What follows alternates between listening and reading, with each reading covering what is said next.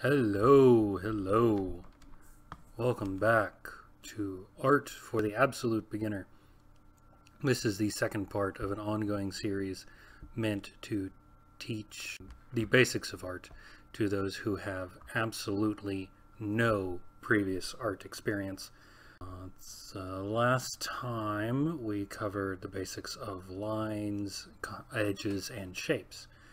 And this time we are going to move forward. We're going to discuss shapes a little bit, as well as forms and contours. So, to basically just review, shapes are 2D images on the canvas itself. It's just the basic building blocks of the composition and whatever it is you're going to be drawing. So right here we have three just basic shapes. They're just these diamond shapes, different colors, nothing really fancy about them. You might, I don't know, be reminded of those warning signs that they post around chemical labs or chemical storage facilities, things like that. But what if I told you that we could very simply go in and wrong layer. What if I told you we could very simply go in and change these around and simply by altering the spatial relationships between these forms, or between these shapes rather, we can create something entirely new. I'm just going to rotate them here. And boom. So clearly what we have here is a cube, but look again, we've just changed how they interact with each other. Here, I'll make it even clearer. I'm going to move these shapes together till they're right up, almost but not quite touching.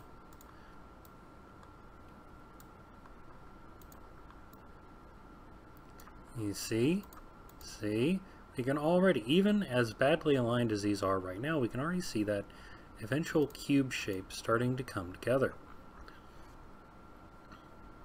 This is to illustrate the point that I want to get across in this initial part of this lesson, is that when we take the right shapes and we put them together, we create a form.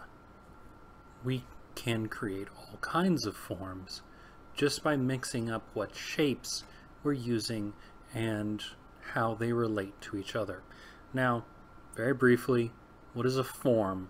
Well, a form is a three-dimensional shape. For our shapes, we have squares, triangles, circles. For our fundamental forms, we have cubes, spheres, and pyramids. It's very basic, but from these you can go on to create really anything that you might observe in nature or think up out of your own head. These are the fundamental forms. So we take shapes and we combine them together in different orientations to create forms. But we're not actually creating forms, because as I said, a form is a three-dimensional object. What we are doing is we are crafting the illusion of three-dimensionality. And we do that by making sure that the shapes we combine conform to the realistic contours of a three-dimensional form. What do I mean by contour? Well, contour, very simply, is an imaginary line that runs down a three-dimensional object that follows the surface of that object. Let me show you what I mean. So we have here a sphere. Well, except it's not a sphere yet. Right now, it's just a circle. It's just, it's just this, it's just a circle. Okay? But simply by adding a line like this, or like this, let's make that a little nicer there. Yeah, that'll work. And follow the imaginary surface of a sphere and indicate that to a viewer. Now, how might this come across in a piece that we're not trying to make a technical drawing here, we're not doing the straight contours, but how might this come about in something we actually wanted to show to people? Well, we might just sort of imply the contour like this.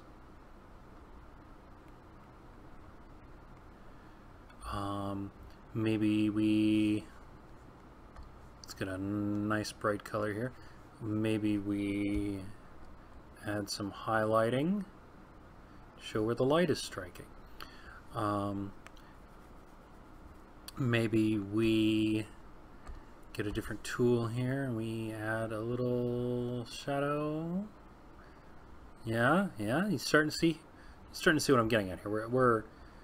We're using different shapes to imply the characteristics about this, and we do that by following the contours, and this can be applied to a lot of different things. Here, let's just make up kind of a shape out of nothing. Okay, let's gonna go with this kind of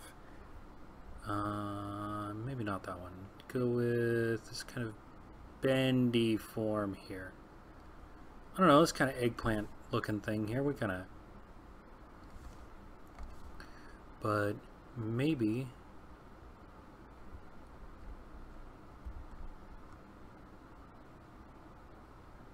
see, we can follow the contour along here, follow this contour here, and we might imply that it pulls up there, and we might come across,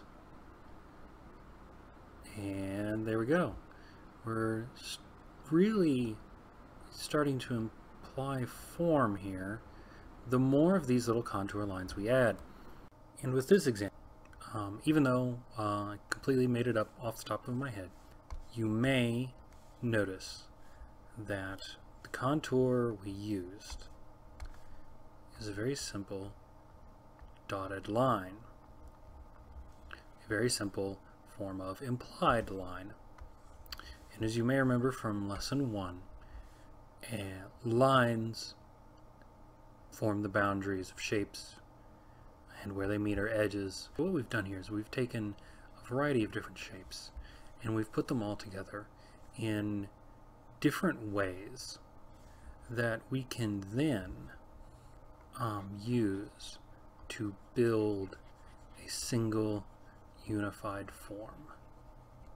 So next time we're going to discuss the more subtle ways that we can add shapes to our piece that can imply three-dimensionality. And one of the most basic ways we're going to do that is through shading. So see you guys next time, and you guys have a great day.